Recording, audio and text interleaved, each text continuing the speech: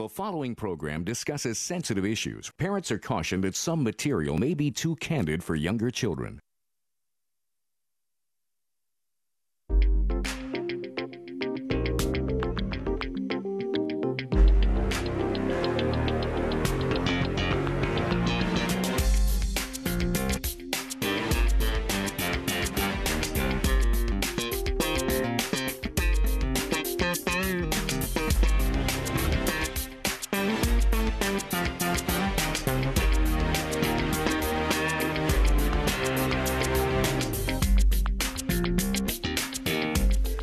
Welcome to Pure Choices.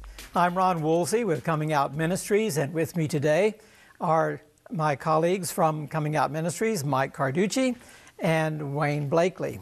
We're going to talk about a subject that has a catchy title, I believe. Can born a gay be born again? The debate continues on this subject as to whether one can be born gay, but well, let's just talk about that for a second, because there are so many differences of opinion on this issue, and we'll talk about this, and then we'll talk about later on whether it really matters or not. Mike, what are your thoughts on that, or what have you heard about this? Wow, deep question. So for me, early on, I thought I was born gay. From my earliest recollection, even at 6 years old, before it was sexualized, I knew that I was different than the other boys. I knew that something had happened, and so as I grew up, the world was screaming that I was born gay, and I just readily accepted it because I wasn't hearing anyone else say otherwise. So I believed that I was born gay. I also now, after I came out of the gay lifestyle, as I began the journey with Jesus Christ, He showed me also through the Word that sin was generational. And so if homosexuality is an abomination and it's sin, adultery, then I had to recognize that also came from generations before me. You know, there's sexual sin on both sides of my parents' families for generations. I had a great-grandmother that was a prostitute during the Depression. And so that helped me to recognize that sin was not only generational, and so I believe that there was an aspect that I was born gay. And so that helped me in that quest to find out why this happened, how this was created or allowed to happen in me. Because from my earliest recollection, I loved God. I loved Jesus. I wanted to make Him happy. I wanted to make Him proud of who I was. But I couldn't fight this onslaught of emotion and unmet needs of my masculinity. And so, yeah, Ron, I believe that you can be born gay. From your earliest memories, you believe you were born gay. And Yes. I know throughout my childhood and teenage years and, well, for many, many years, I felt that I was born gay. Because the reason I felt that way was because I couldn't explain it. I didn't know why I had the feelings and the confusion and the emotions that I had. And so I just eventually just accepted maybe I was just born this way. I was born different. So Wayne, how do you see this question? Is it true that some people are born gay while other people are born straight? Well, you know, I see gay as a pretty definitive word, and so, you know, when you first hear that as a Christian or someone who is, you know, not in agreement with homosexual behavior, they're like, nah, that can't happen, that can't be, you know. And so, but let's go back. What is gay? We don't find it in the Word of God, right? The word term gay is not there. And so, what actually is gay? You know, it is having same-sex attraction.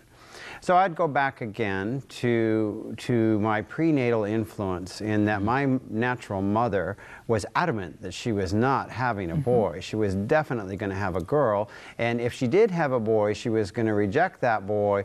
And so my prenatal influence and my postnatal conditioning pretty well says that I was born into an environment that what I was going to respond to was going to be the conditioning of being drawn to the masculine figure rather than the feminine figure. And if we look at Satan's plan versus God's plan, and God's allowing the stain of sin to be on all of us, yeah, you bet. I think you can be born gay. And the question I have in response is, so what? You know, so if I can be born gay, so what? We'll cover that question a little bit later. Oh, yeah. Because that is a very good question. But I want to just build on this one a little bit more because as you felt that you were born gay, there were prenatal influences. So that sounds environmental, right? Doesn't it sound like that maybe you were being conditioned by environment, by circumstances, by the feelings and thoughts and emotions and words of your mother? Because I know in the third trimester of pregnancy, I have heard that that the babies they respond to that communication. They respond to soothing music and a loving, warm environment, and parents talking to the children. I've seen these beautiful pictures of daddies talking to baby through mommy's tummy, and so that when baby is born, baby already recognizes, and actually they have shown that when the daddy speaks to a baby after it's born, they have shown and seen recognition. That baby recognizes daddy's voice as well as mommy's voice. So is this what I'm hearing, that conditioning was taking place? Well, trauma can even influence a baby in the third trimester. Ministry of Healing supports that in the chapter on mothers. Yes, and so in your case, Wayne, you are being conditioned. Yeah, I believe that they're strongly conditioned. I think we have that to look at, and I think that we can also look in biblically verses that will tell us that we have the sins of our ancestors upon us as well. So that can be a conditioning as well. I've heard some research in this area about that third trimester. I want to just play on this just a little bit more here. It has to do with rejection, and this is your story.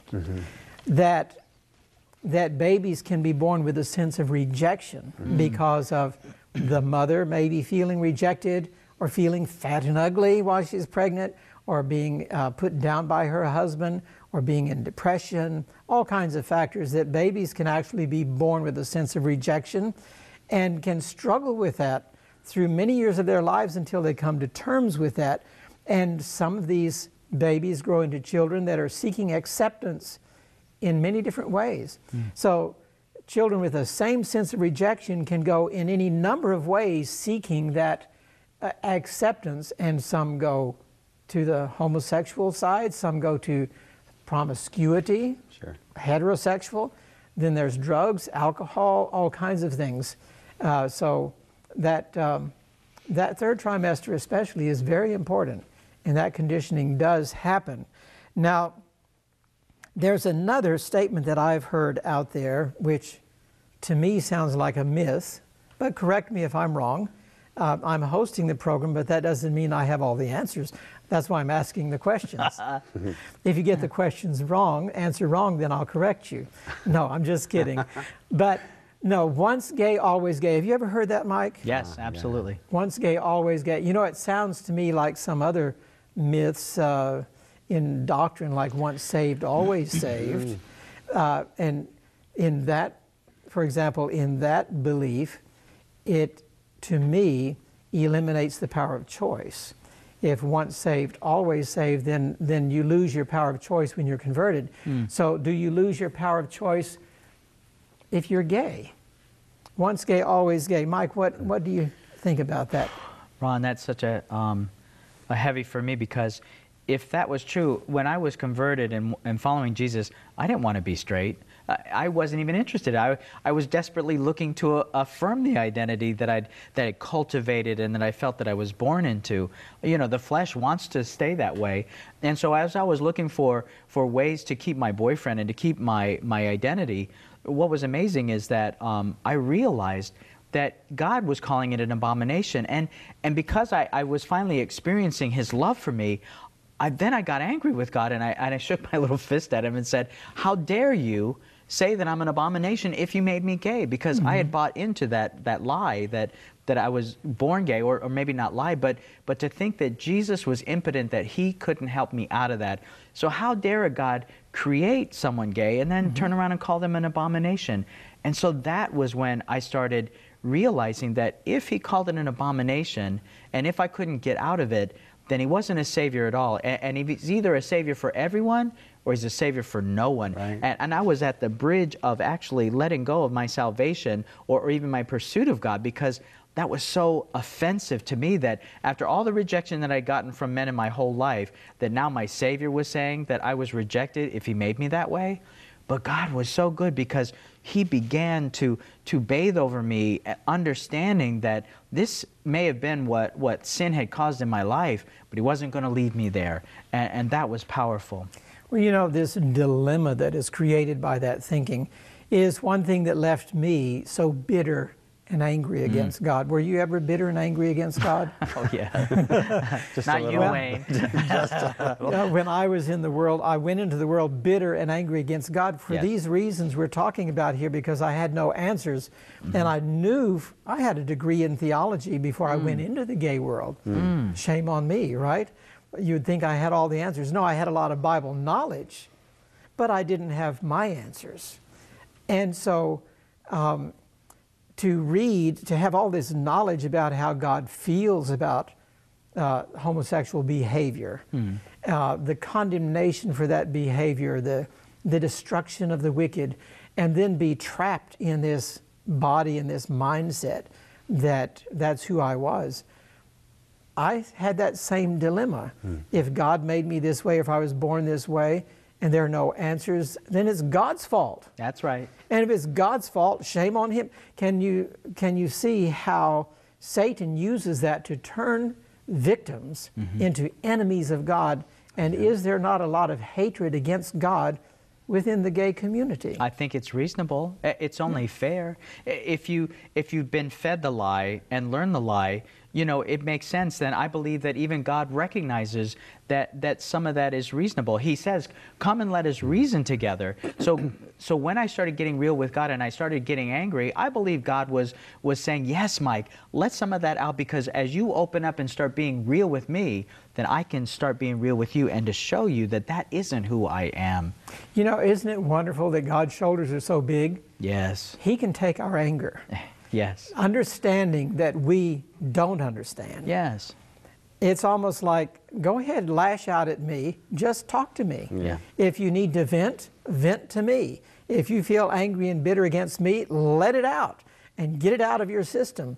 And then I'll get your attention, and I'll show you that you don't need to be that way anymore, and we can resolve this anger issue that is going on here. Well, even if a little child says they hate their parent, it doesn't cause the parent not to love the child anymore. They know that they're responding to, you know, feelings or whatever, and they know that this is a temporary thing, but at least the child is being real. Now here's another term that I've heard so much. In fact, I used it. These terms that I've heard so much about, guess where I heard them? From myself. All those years in the world, I was saying these things. Homosexuality is an acceptable alternative lifestyle. Wayne, did you ever say that? Did you ever think that? Have you ever heard that? Yes, and I came to a point, it was when I began to get settled in my gay identity, that I found that this was what was natural to me. And when I went and lived in Key West, Florida for 2 years and came back, my nephews began to say to me, "Wow, we have never heard you be so adamant and so blatant about your identity as you are today." And I had gone and immersed myself in a gay culture where I had just lived and breathed men day in and day out, and an intemperate life. Obviously, you can tell, you know, who was controlling that. Isn't that kind of like drinking the Kool-Aid or drinking the alcohol? It's numbing the conscience and numbing the argument and drowning oneself or covering oneself. It's self-justification. Right. Yeah. You know, the beauty that I see in this as we talk about this is that, you know, we went in so many different directions that were not directions that God intended us to go, but praise God, He knows the beginning from the end. Yes. And so He saw the whole story. He knew that we, in our individual lives, would need to experience certain things. He would need to allow us to go down certain roads in order for us to totally get it. And when we got it, we would come back and we would be strong and powerful in Jesus Christ, because now we know the difference between darkness and light, and we know that Jesus remains the same because He's the same yesterday, today, and tomorrow. Amen. Amen.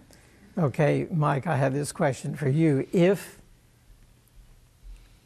homosexuality is an acceptable, well, I should say is, based upon our discussion and our study and our experience, is homosexuality really an acceptable alternative lifestyle, or is it a sin issue? If it's an acceptable lifestyle choice, then it makes Jesus Christ impotent. And that was the bottom line for me. Because if Jesus called it an abomination and He couldn't reach it or restore it, then that makes Him impotent. And so whether we're in church culture or secular society, if we accept that to be a truth, then Jesus Christ was no Savior. He was nothing more than just a mortal man. So if this is a sin issue, is that what you're saying? Yes, absolutely. If it is a sin issue, then is there a remedy? Absolutely, yes. You know, while we were yet sinners, Christ died for us. Right there lets us know that, you know, even before we were able to accept the gift or even willing to accept the gift, it was already provided. The plan of salvation was put into place even before we were born. Before the earth was formed, He knew us, and He knew the struggle that I was going to have. You know, I was so angry at Him as I started coming back, and I said, you know, why, Lord, out of all the things in this world that You would give me homosexuality or allow this thing to come to me? And I was angry there for a long time that I had to learn how to surrender my flesh, not just every day, but each and every minute. And then I started to recognize the beauty of God's grace, because I started to learn that I didn't have the luxury of just surrendering myself over at one time during the day, that I had to learn the quality of breathing Jesus-like air and surrendering every 5 minutes. And now I see the beauty that I've learned that I have to hang on to Jesus Christ constantly. I had to learn that thing in the Bible that says, pray without ceasing. Could it be, and this is just coming to me as we were talking and I'm listening to you here, could it be that God allowed us to go this route because He knew what we could become? In other words, in Jeremiah we read, before I formed you in the belly, I knew you. That's an intimacy. And I have often thought, you know, I could have been a miscarriage. God knew what I would become. He knew how degraded I would be, that I would go into the world with a degree in theology and bring such terrible reproach against His name. Why did He allow me to even be born? I could have been a miscarriage. I could have been an abortion. But He said, I knew you. I guess He knew what we could become if we went through. In other words, it seems to me this is something that He allowed to flop down on our plate because He knew that we could overcome and what we could do with that challenge and how it could be a blessing to others later. Right. You know, well, I have to believe that we were chosen. And I have said on the phone to Mike before, more than once, how many people do you know in our denomination, our individual denomination, that are standing up with this message that hasn't been talked about redemption from homosexuality for 150 years in our denomination? And Mike's like, I don't know anyone. And I said, does that tell you what Jesus Christ has seen in us, that He knew that He would have a voice through us, that we are chosen, that He has put a special blessing on us to be able to go forth and share what the transformation is, what is possible through Jesus Christ, because He knew that through what we were allowed to go through, that we would come through the end, and that we would believe in Him, and that we would trust in Him, and we don't flinch in the sight of society today. We fear not, because God is with us. You know, Jesus is the one that's on trial here, not us. Because Jesus is the one that the whole world, the whole universe is looking at to see if He's just and if He's the Savior that He says He is.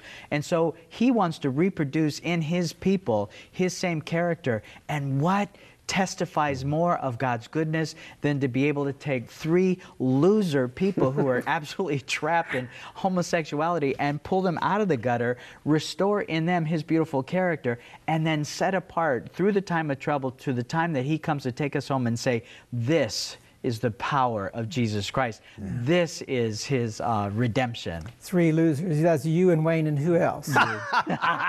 Are you? Well, Ron, there's more than 3. There's hundreds. There's thousands out there that don't testify, but they've experienced the same renewing from Jesus Christ. All right. This leads me to a question. If homosexuality is condemned in the Bible as abomination or a sin issue, then Wayne, because I know you're dying to answer this question, does it really matter how we ended up that way in the first place?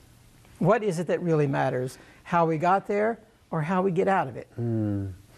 Well, you know, what really truly matters is our decision, our daily and moment by decision with Jesus Christ. And, you know, He convicted my heart. Once that conviction took place, I know that I belong to Him. And so, you know, as soon as that conviction took place, I began to see that there were truths that hadn't been uncovered. I developed a passion to want to go out and say to our church leaders, our pastors, I know what it is now. I know what it is. I know the answer to being able to come out of that gay life and return to a life in Jesus Christ. And all along, I thought it had been this deep, dark secret. And what it was developing this intimacy with Jesus Christ. And little did I know that God was going to turn around and take that and put us in positions that we could speak to churches and congregations and leadership today and have them come to us afterwards and say, you know what, that wasn't really about homosexuality. That really is about any kind of sin temptation. That is really about involving people in getting to know Jesus Christ in their own personal relation. Not so much the relationship always that's going this way, but definitely the relationship is that is going this way, because in the end it is us before God and our Maker, and where He is saying, you know, what was your decision? You know. See, we are all a part of that theater of grace, aren't we? Yes. We are being used in a way, along with any other sinner out there that is being drawn to Christ and living a new life in Christ. We too are being used to demonstrate the power of God. That's right. To save His people from their sins. It is a way of helping to vindicate God's character, because He's accused before the universe of being that impotent God that can maybe save this person and that person, but certainly not Mike or Wayne or Ron. So we're a part of that theater of grace. Ron, will you tell the story of the guy that's, you know, in the river drowning? Yes, I was just going to go there favorite. Because you know, if a person is drowning in the sea, does it really matter why? You know, the lifeguard comes out in the boat and he comes up to the person glubbing in the sea and says, how did you get out here? Did you fall in? Did you get caught in a riptide? Were you pushed? Did you fall off a boat? Did you get pushed in? I did that to my brother once. You know, how'd you get here? And we laugh at that. Of course not. What does the lifeguard do? He extends the saving hand. Isn't Jesus like that? Amen. And so, to those who feel that they are born gay, doesn't Jesus just say, well, I have an answer. If you're going to blame your heredity on the choices that you are making to stay in this condition, I have a solution. Be what? If you think, again. There you go. Yes, yes. Then be born again. Amen. And if you're born again, now you have God for your Father. You're a partaker of divine nature. That's right. And now who are you going to blame? Yeah. See? And I think that's a beautiful thing that Jesus just has an answer for every objection. I have found, as I listen to certain objections to the salvation for the homosexual, I have found answers from God Himself for every single argument out there. There comes up a question. I read an article once that was based upon a question that, is homosexuality a sexual orientation or is it a sexual preference? Wayne, are you a taker on that one? I would love to address that. You know, I would like to say that, you know, God gave sex as a gift of intimacy between Adam and Eve. It was never meant to be an identity or an orientation. Orientation came about by the counterfeit, you know, by the enemy taking this thing and saying that sex is our identity, and it even at one point was looked at as homosexuality as being a mental illness. And then the psychology, not the Bible, turned around and said, oh, no, no, it's not a disturbance, it's not an illness, but it's actually an orientation. That came about in our culture. That's in the Bible. You look and you read throughout the Bible, there are two orientations. Either you're oriented to Jesus and the cross, or you're oriented to the world. Very good. Mike? You know, I didn't even understand the nuances of that, but I knew that if Jesus said that I wasn't allowed to have it, for me it had to be very simple. He either had the answer or he didn't. And as I followed him, I didn't have to choose to be straight. I just chose Jesus Christ, and he was the one that brought those feelings in and took out the old feelings that weren't acceptable. Very good. So I think we could summarize here that, you know, we've talked about being excuse me, being born gay, being born straight, and the acceptable alternative lifestyle, and that it really doesn't matter. Because, you know, as I search through the Bible, I don't really find Jesus interrogating people as to why they are whatever sinner they are. He knows. Just to marry, I don't condemn you, and I'm not going to ask you why you're doing this. Sin is a mystery, isn't it? Yeah. I mean, can it be explained? Can it really be excused? No. He offers the solution. And so I just love that thought when we think we are born gay or born this way, that Jesus simply says, well, why don't you just be born again? Let's start over. Start over with a clean slate. Wash away the past. That's right. Yeah. And then to answer that question, is homosexuality a sexual preference or a sexual orientation? The very word orientation in the dictionary indicates there's choice involved. And if there's choice involved, there's also the word in the dictionary for reorientation, which is certainly about choice and being redirected. And so we come to the question, if we look at it carefully, is it a sexual orientation or a sexual preference? I would say, in light of the gospel, if you know there's a way out, and that God says be born again, then it becomes a choice, doesn't it? Where you may have thought it was your orientation and you're locked in all of your life. In the end, it does come down to a choice, a preference. In the light of the gospel, homosexuality would be a sexual preference. We thank you for tuning in to Pure Choices today, and hope that you will continue making those pure choices in your daily walk.